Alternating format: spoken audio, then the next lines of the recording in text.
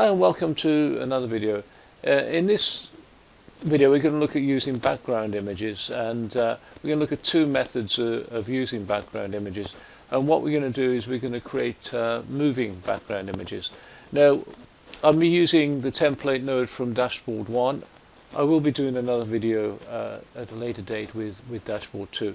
I've actually got two flows, this one here and background image 2, and they actually do it slightly different ways, so I should show you two ways of actually creating movable background images. So let's have a look at the images first, and then I'll take you through the flow. So we got two here. This is the first method of doing it. Now we just click on start and we get the background image. Now what happens here when I click these buttons here, it basically loads another image. So this one, this flow here, or this template here, is using 4 different images. So I've created 4 images, and they basically simulate movement. So if I click on 1, it loads image 1. If I click on 2, it loads image 2. If we click on 3, it does image 3, and 4, it does image 4. So we've got the appearance of our arrow moving back and forth across the screen. And now if we go on to the bottom one here, this does it a slightly different way. What we're going to use is move a ball across the screen, and it uses a single background image, and it uses the ball position to move the ball across the screen. Now we're going to change the color as we move it. It's slightly different from the other one, but you get the general idea. So if I click on 1, the ball's here. On 2, it's here. 3, it's gone across the other side and changed color. And 4, it's over there. Okay, so let me take you through the two flows. So we did the first one first, and these are our buttons here. And if I look at the button, basically they send a payload and background image 1, and if I look at the 2, background image 2, and 3 and 4 the same. If I go to the rules here, I set the class from the payload, so I'm setting message.class to background image 1, 2, 3, 4, and I set the payload to a blank because we're not using the payload.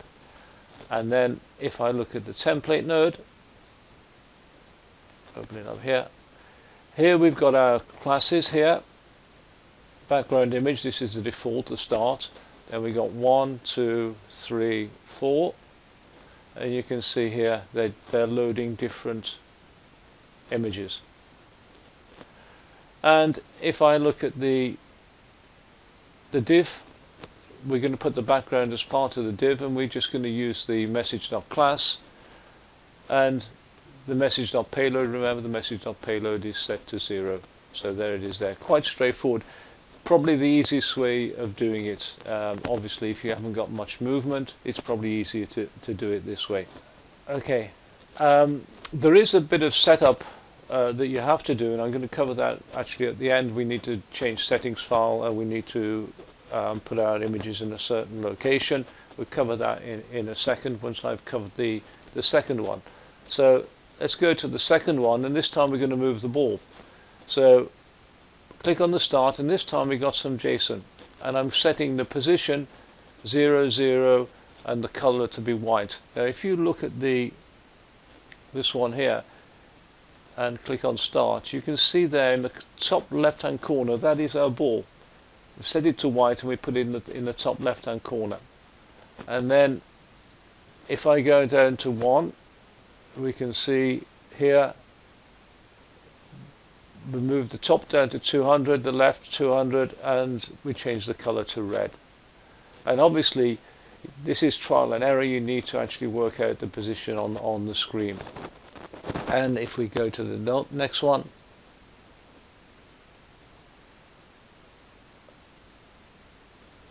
again we've moved it by changing the coordinates here.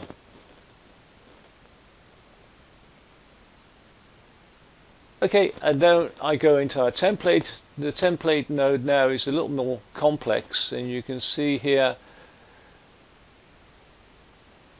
the div is using our background image here. So we don't change this, we're only using a single background image.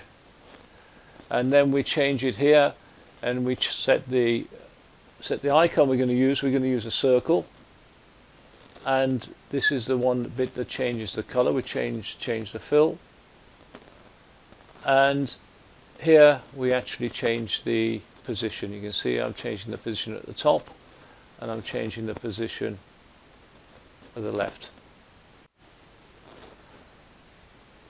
Okay, now those are the two methods I found of doing it. They might not be the best methods, but those are the ways I found. I'm not actually a front-end developer, so to a front-end developer they might appear very, very crude. But I say they do work, and both of those ways of doing it I've actually used in my flows. So what settings do you need to change? Well, you need to change the settings file, and you need to set a static folder. And you can see here mine is here under Node-RED, and I've called it Node-RED static. So that's where you're going to place all your image files. This is normally disabled by default. And then we need to change we need to copy the images into that folder, and this is what the folder looks like. And you can see here there's the Node-RED static, and I've created another folder called network, and this is where all my images go.